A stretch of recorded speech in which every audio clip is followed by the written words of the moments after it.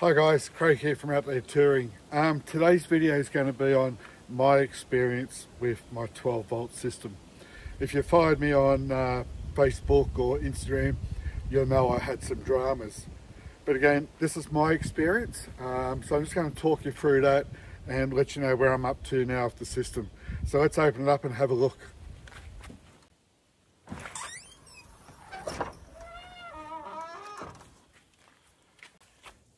Just to step back and talk through my personal scenario. End of May roughly, I purchased the whole unit. 240 amp lithium battery, a control hub with the 40 amp DC to DC on it, 2000 watt inverter, 40 amp AC charger, and also the smart shunt, which I've got the display on the other side near the fridge. You've probably seen the video where I did the complete install. Now, probably about 6 or 7 weeks after that, I found that I had no power to the fridge. I rang Itechworld, a number of emails between me and them regarding I had to recalibrate this indicator to the smart shunt. I had to recharge the battery completely. So I recharged the battery overnight, got it up to 100%. Over the next day or two, that percentage dropped, even though I was parked in full sunlight or I'd been driving for an hour or two.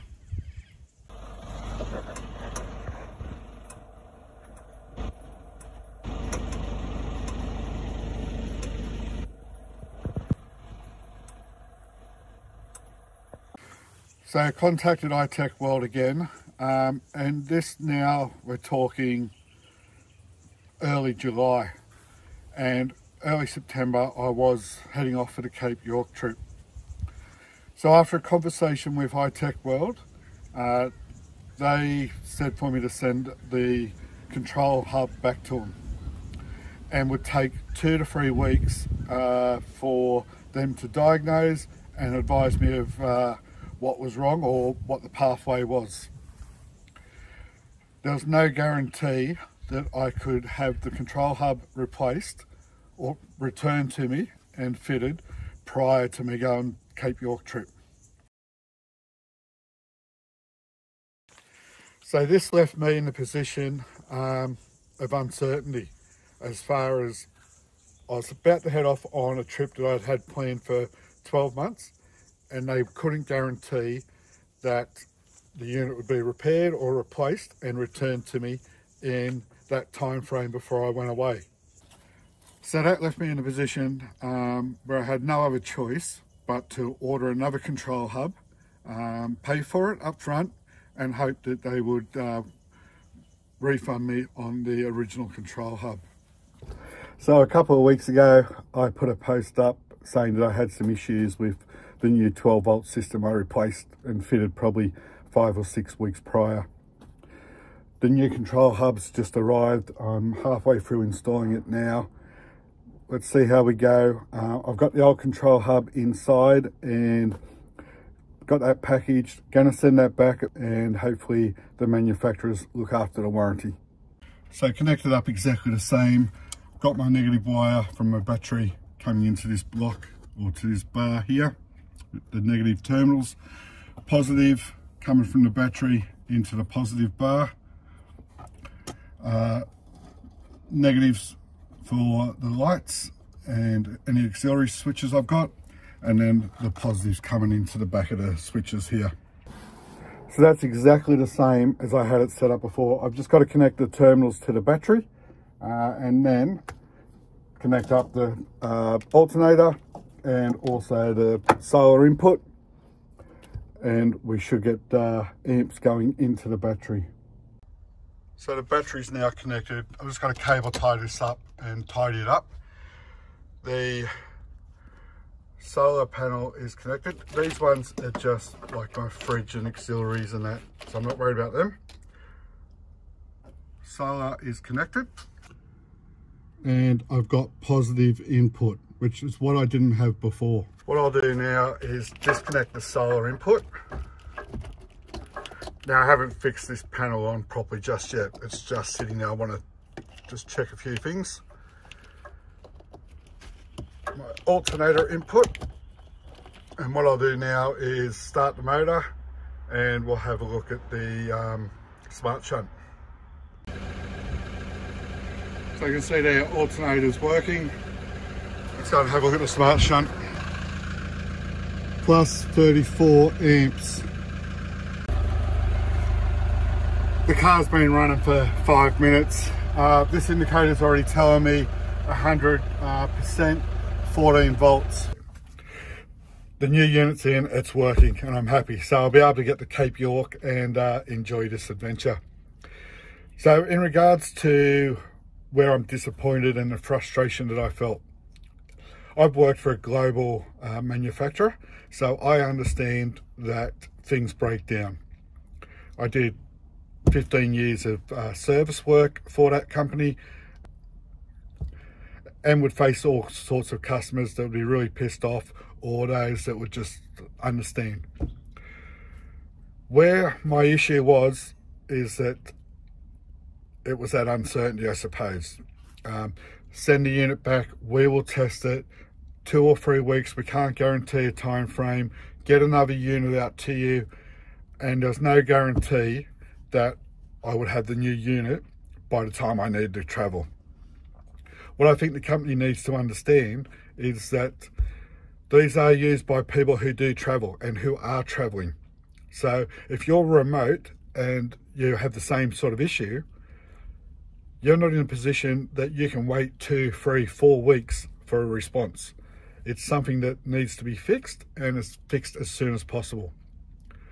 So what I'd recommend the company do is probably have some service agents or points of contact in each state. And even if that means that the owner of the product has to drive there, such as Sydney, Brisbane, Cairns, Melbourne, their authorised inspection point or technician can look at it and say, yep, it's faulty, or no, it's not faulty, it's user error. That way, the problem can be forwarded quite quickly, and stress and anxiety, I suppose, can be reduced. It'd be a real positive, I think, for all companies. Anyway, guys, it's now working. I'm going to package up the old one, send it off, and look forward to the response from the company.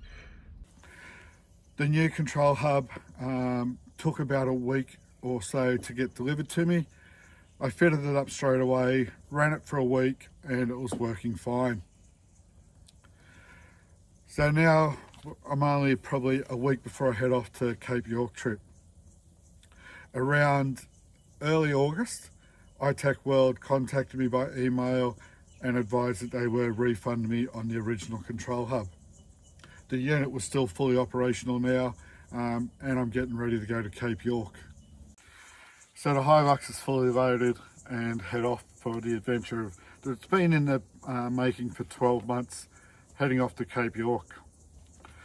Day 3, I think it was, we're up near Charters Towers, had to restock a few groceries and that, and again I noticed that the smart shunt indicator or display board percentage was, from memory, down 70% or something, and we'd been driving for 3 days in a row, 6 hours at a time, so there was no reason why the percentage was that low.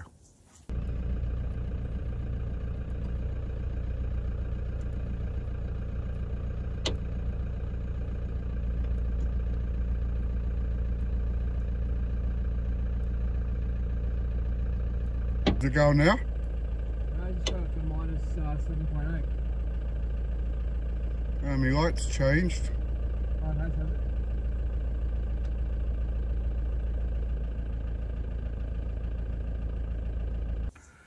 One of the followers, Tim, had already offered up his property to us to stay at, and I was at the thought that the Dcdc charger wasn't charging again, and I may have to divert off to Cairns to go and buy a different brand. Thankfully, Tim is a authorised installer with Itechworld, and said just come out to my place, we'll have a look at it for you. So there was enough amp hours left in the battery that the fridge and the freezer could still run, and we managed to get to Tim's property. Tim spent a bit of time on it, had a look at my installation work, and then put a clamp meter on the positive lead going back to the battery.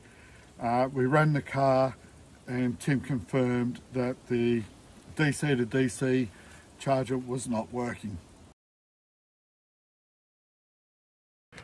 Righto guys, this has really pissed me off.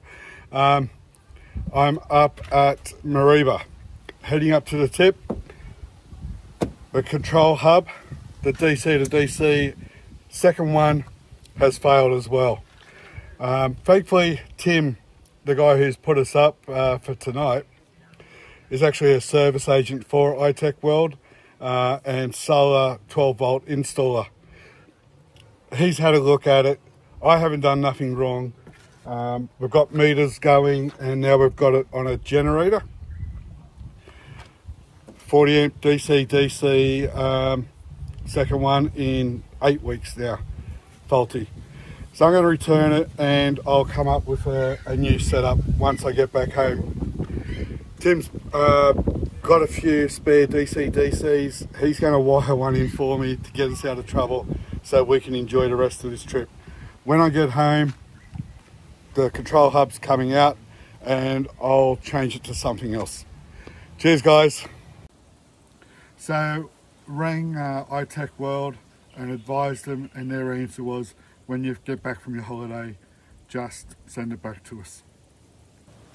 So this was going to cause me a bit of trouble because I still had 4 or 5 weeks of my holiday to go, and without a charger I'd have no refrigeration, no lights, and the holiday would have finished there and then. Thankfully Tim had a couple of spare DC to DC chargers, and he wired a Redarc 25 amp one in for me. So we still had the original control hub with the 40 amp DC to DC charger on it.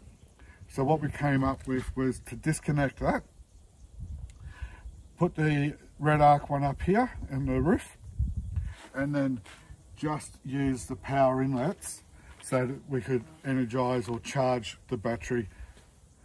Now that worked perfectly. It got me through the rest of the trip, it got me home, and it's also been in use for the last 4 or 5 weeks since I've been home, and the battery's running at 100%. So when I got home, I contacted Itechworld again to get a return authority so that they could pay for the freight, which they did in both cases. Packaged it up and returned it. Now, I was frustrated with them, I'll be honest with you. A lot of time and effort had gone into, planning the headboard and setting it up the way it was. So I ended up buying another control hub off them, but this time without the DC to DC assembly, because overall, the product itself, or the control hub, I'm actually happy with. And as I said, I set up the whole headboard to suit that. I wasn't going to go and pull the whole headboard out again and redesign it around another setup. So as you can see, got another Itechworld control hub in there, but it doesn't have the DC to DC charger on it. I am buying another brand, and what I'll do is I'll mount that on the face there and wire it up as per what Itech had it originally anyway. So it'll be just a different DC to DC charger. As I said, this is just my personal experience with them, and I was frustrated, I'll be honest with you. I've worked for a global manufacturer, so I understand things break down and you have warranty issues. My issue with them is, or was, and probably still is, these units that we buy are purchased so that we can travel and be off grid. Now, if they break down, I personally think that it's unacceptable that you're told you have to wait 2, 3, 4 weeks to get an answer. And the component has to be sent back to Western Australia at your expense. Now I understand also that things break down or things may be faulty due to poor installation. My answer to that, or possible solution for these companies, is to have authorised service agents at various parts around the country. Now whether that's Cairns, Brisbane, Sydney, down on the border somewhere in Melbourne, one in Adelaide, one in Northern Territory, where the consumer, if they're prepared to, and if they need their unit fixed or replaced, they could drive to and get that authorised service agent to look at it and say, yep, the unit's faulty, bang, here, replace it, job done. Or, yes, the unit's faulty, but it's because of your installation and you're going to get charged for it. That way the consumer, us, the user, could continue on our journey.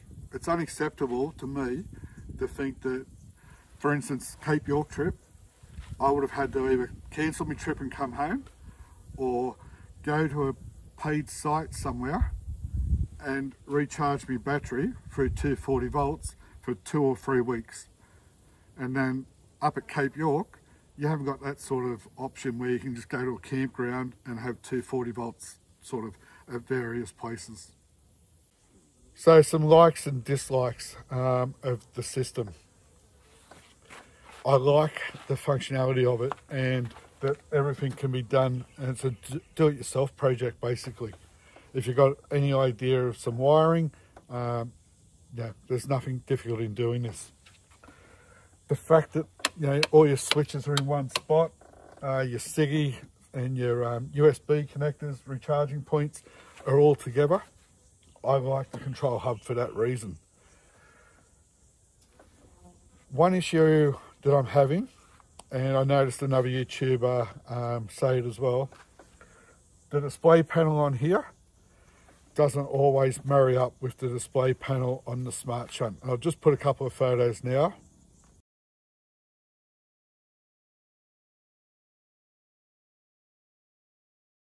So I did speak to Itechworld about that, and they sent me an email on how to calibrate each the display panel and also your smart shunt. You still get a variation. It's not a big variation, but I'm not sure which one is more accurate, whether it's this little display panel on the control hub or whether it's the smart shunt display. So that's just one minor thing, but being the fact that they're both working together, they should be both reading the same voltage and should be very accurate. Obviously, the 40 amp DC to DC charger. Everything else at this stage I'm pretty happy with. Now, I will be fitting a new DC to DC charger in the coming weeks, so look out for that one. Anyway guys, thanks so much for watching. Hope this one's helped you. As I said, this was just my personal experience. Drop us a comment and I'll get back to you as soon as I can. Don't forget to like, share, subscribe and hit that notification bell. There'll be another video coming out shortly. Cheers guys, thanks for watching.